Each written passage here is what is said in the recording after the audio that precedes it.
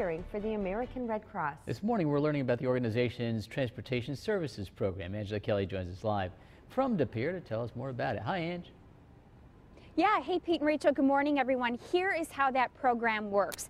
Basically, there are, many people in our area either who are 60 and older or disabled who can't get out and drive. Maybe they need to get to the grocery store, their job, medical appointments. What the Red Cross does right now in the Green Bay Metro and Pulaski areas is they'll come right up, pick you right up, it's door-to-door service, and they will arrive in, whatever type of vehicle it is you may need and take you to your appointments for at minimum of just a little bit, like small donation, around $3. One way, but these drivers are volunteer and they need more of them. And this is Jerry Prelwitz. He's been doing it for 8 years. So good morning to you, Jerry. Can I come on board here? Sure can. Why don't you give us a little bit of an idea of what your typical day is like as a volunteer driver? Okay, our typical day starts at 7 in the morning. We'll show up at the garage to pick up the bus, check our route, check the detours to see if we can get to where we're going. And then once we have our routes done, we go to the first property, like in this case here at this home, pull up, and the person will either be able to walk out, or in some cases, like with the bus here, they'll come out in their wheelchair.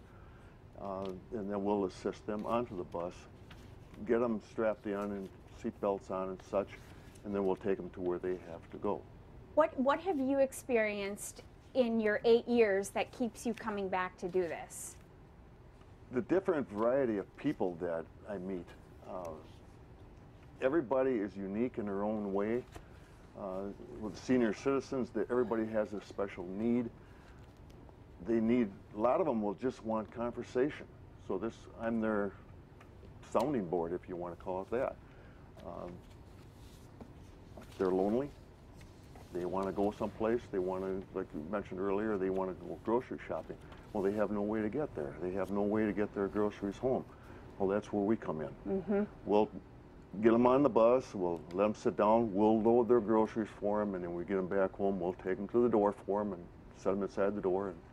And they're very grateful. I just can't imagine how, and that right there is what keeps me coming back. Absolutely. Just the feeling. And the thing is they have 80 volunteers now, including Jerry, but they need more people. They need more people to come out and help, because pretty soon they're going to be adding service also in the Denmark areas. And plus too, a lot of these volunteers are seasonal. Some of them leave and go on vacation for the winter months, so they need your help.